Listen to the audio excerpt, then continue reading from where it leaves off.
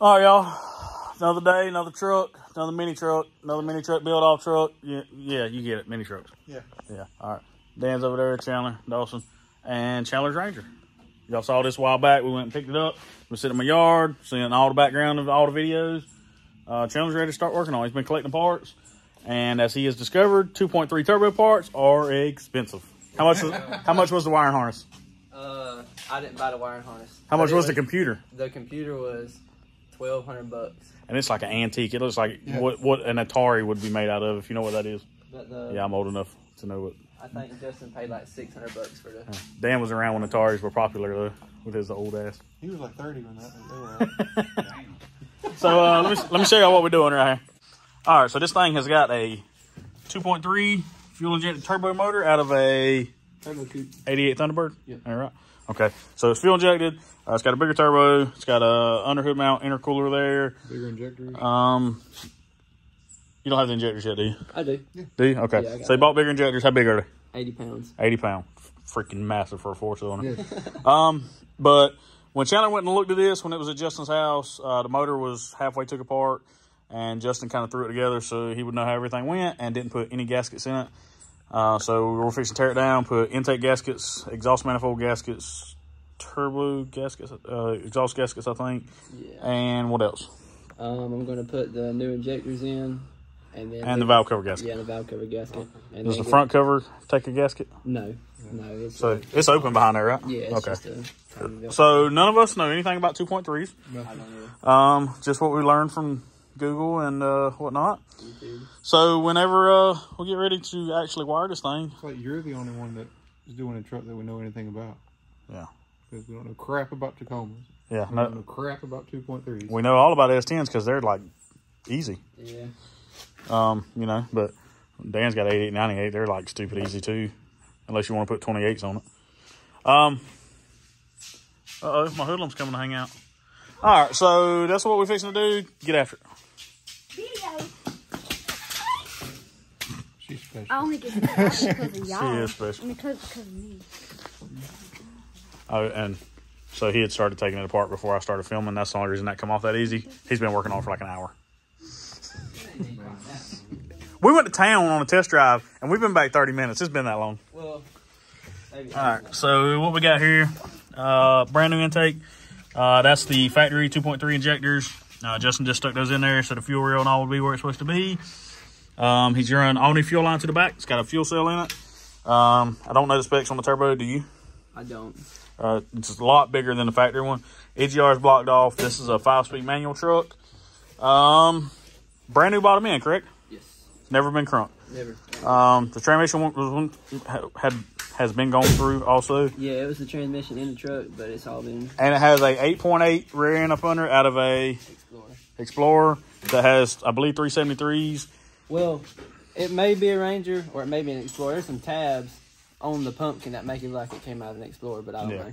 So, and it fits. But one thing to note, this truck has actually been converted to S10 lug pattern because he had a set of Twista Vistas, and you don't sell those and buy different wheels. You make those wheels fit your truck. It's got a little bit more lip in the back. They in there tight. This truck has a KP6 link, and it actually lays out on the 17 with an underbed notch. Has a really nice Rick's Ranger's fuel cell in it with the high pressure fuel pump, and we gotta have a drive shaft built. All right, open that door. Let's show them a little bit of this interior.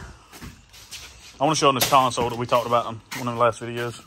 So this is it's pronounced Rody Fab. Dude's awesome. He built these door panels. They're awesome. Who built the kick panels? The seal plates. I think they're Rody as well. Okay, so you got the dimple die seal plate, and you also got this console that he made. When you get this, it's raw, and the overlays come off. You paint the bottom. You can paint it 2 different colors just like this. It looks awesome. Got TMI seats. I think he said those were like $1,200 or $1,100. I think it was like that may be right. I don't know. I think he said like $1,200. Yeah. And then So the gauges are in the dash. where the AC controls would go. Yeah, we got air gauges in there. We got to figure out somewhere to put an air fuel AFR gauge because Got to have that. And- Steering column's got to come out and get painted. Yeah, And all the- he's got to put a billet steering wheel in there because that steering wheel's terrible. So- and he's not ever going to have cruise control. If y'all know anyone that's got a Twisted Vista 2 steering wheel, that's not $700. Get with me. $699. Yeah, $699. All the YouTube critics, yes, we are going to change that. Yeah. No, we're just going to paint it with spray paint in the truck. And we'll fix it. Yeah, In the truck. New carpet. Man, Justin spent a fortune on this thing. Suede headliner. All right, so interesting story. Chandler owned this truck when it was completely stock. And it did not, it was nothing close to what it is It now. had a blowed up motor, and he sold it to Justin for... $300 and a set of sport mirrors for my blue truck. Justin had it for a while, bagged it, wheels, interior, put a motor in it, sold it back to Chandler for, do you want to say? $6,000. $6,000. I still think you got a hell of a deal because A good deal. it's got a killer set of wheels. It's got a $1,600 rear link setup on it. It's got a slam manifold under there, Vire compressors. Like my favorite wheels ever made. I mean, best of the best. Dream beams in the front. And this truck actually lays out flat. Did you just say green beans? Dream beams. That's them I-beams. Oh, I thought he said I don't know. green Can you buy those still? Can you? Yeah, Okay. DJ and still built them. He said green bean. But anyway, here's Green bean. what we're getting into tonight. All right, so the turbo's off. I don't know anything about it, but we got to do the oil drain. He's got the plate for that, and I don't know if that's a significant brand to anybody, but there's that. Yeah, so we had to pull that off so that we could do the intake gaskets, and I think we have to do the gasket that goes in here. But it's a lot easier to do it on the bench than on the truck. So trying to get these intake bolts out so we can put the gaskets in. Found out this is about the easiest way to get to it.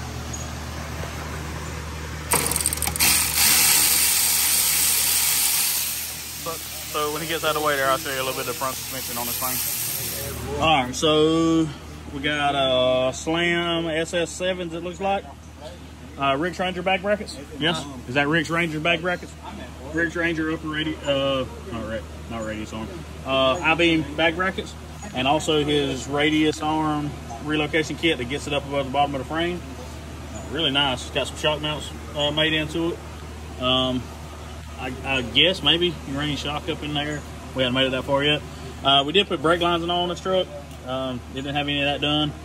And like I say, it's been drilled to S10 lug pattern. He sent those rotors out somewhere and had them drilled. And really nice setup. Gets decent lift. And had a notch for the steering. Still think it needs to be body drop though. Yeah, Careful. Body drop. After your truck. Mine's not getting body drop. You scared? Yeah. Because I've already scraped the roll pan this week. Did you really? Yeah. Can't have nothing. I heard something. Hit that up button. Oh shit. Can't say that on YouTube. I just did. Edit. So you had an oil pan on the way? Yeah. Are you planning ahead to have a replacement? Or are you planning to section it? No, we're going to section it. No, we ain't. We're going to drag a hole in that bit first night. Right off the rip. Who needs oil pressure? No, I found out. You Oh, well, hold on. Now, it's a Toyota. Whistling Diesel proved this. It will run without You can oil. drain all the water and the oil out of it and drive it across. Where'd he go? What desert? Mojave Desert? Something like that. For miles. You can drop it 10,000 foot from a helicopter. But it didn't look real good when he got done with that part of it. Did he drain all out of that? We can bust Yeah. this oil pan. He drove it like 30 miles with no water in it, and it didn't have a blowed head. Oh, it probably Remember how he had. cooled it off? He got the water hose and just sprayed the top of the motor off? I think you poured a bottle of water on it. Is that what it was? That was a good That dude video. is special. Yeah, that dude has made millions. Y'all hurry up and share these videos so I can make millions. All right, so show them what you got here. All right, so we got, you recording? Yeah. We got this, this is a pimp harness for the Stinger Performance ECU. Why did you order a pimp harness? You ain't no pimp. Says right here that I am. I guess He said $1,200 to you. $1,200 doesn't mean. No, the harness wasn't No, 1,200. no, The no. computer the, was. The ECU was. Justin bought this, I think, for like $600. But anyway, it's it deletes all the stuff you don't need. Gives you directions for everything. Very nice harness. Very nice. Like literally. Comes with a template right here Yeah. to do your hold the firewall. Grab that grommet out there. And the stripped out bolt connects to the computer. It is not stripped out. It will be. Just show them the each individual wire is labeled for what it goes to. It tells you what it goes They to. copied that from Painless 50 years ago. There's See? a tag on each wire. Battery, put that to the ground. It's labeled here with Ground. numbers. I bet we still mess it up somehow. All right, so this is the grommet that goes in the firewall, and that paper, flip it over. It gives you a template to cut. So pop a couple holes in there with a hole saw, connect them, and that'll go in there. Yep. And majority, the factory computer mounts under the dash on these trucks. All that's still there. So the computer will actually be inside. The relay box will be inside. The fuse box will be inside. And you'll have like this much of the harness out will be under the hood. So we're going to try to shorten everything and make it as neat and clean as we can because, you know, that's our style.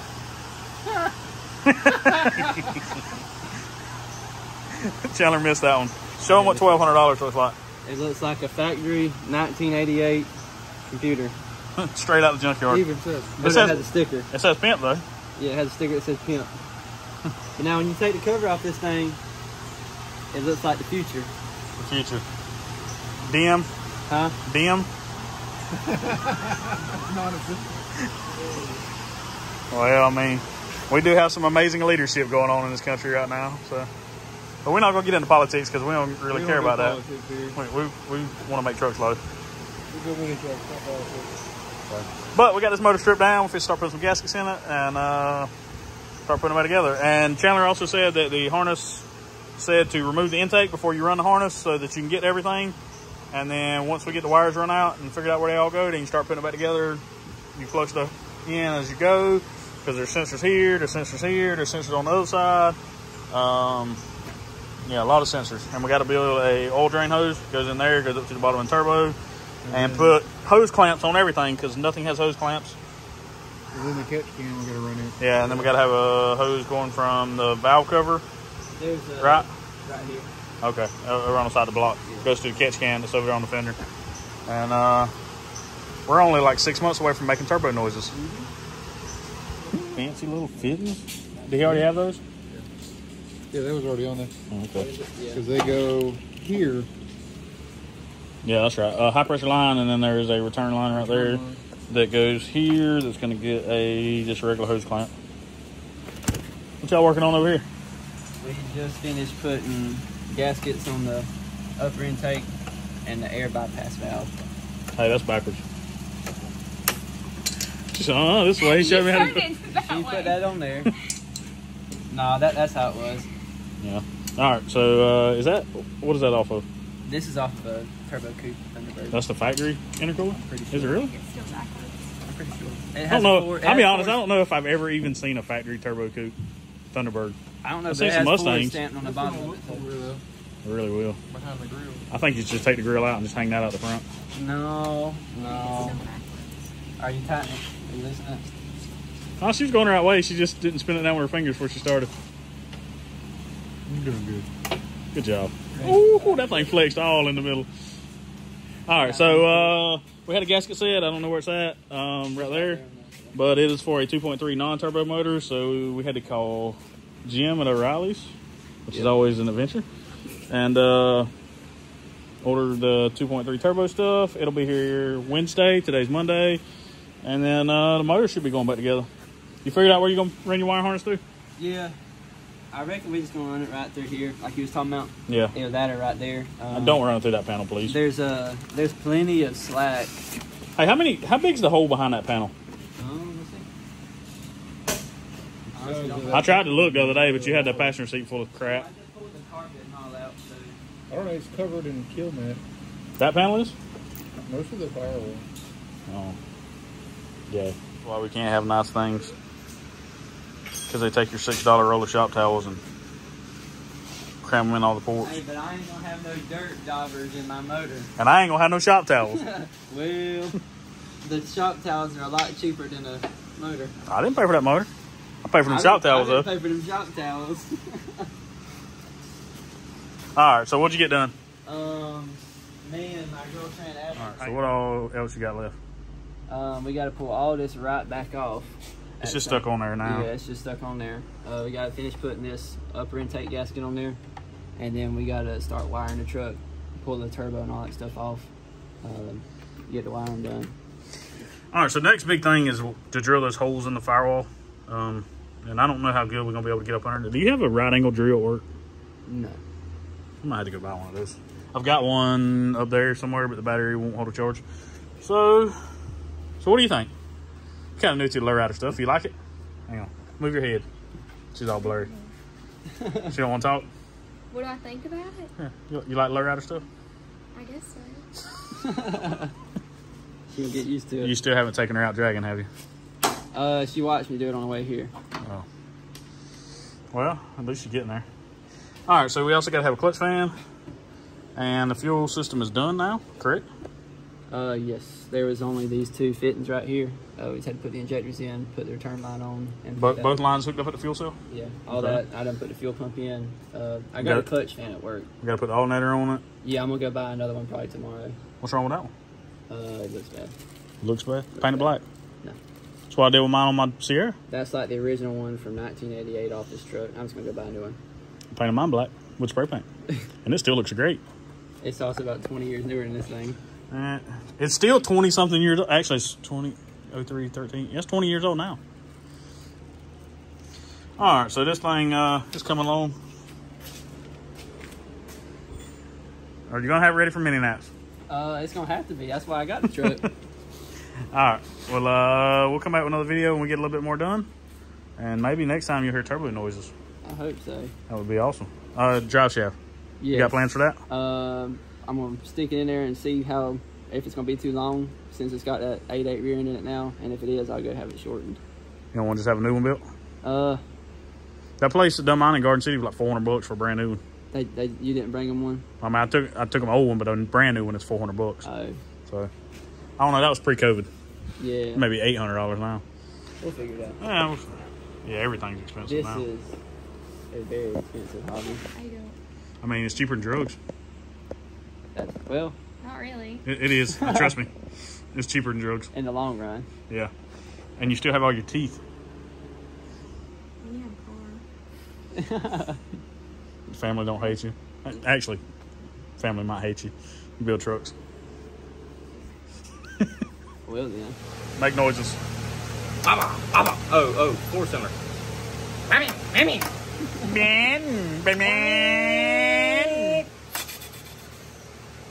Maybe, hopefully.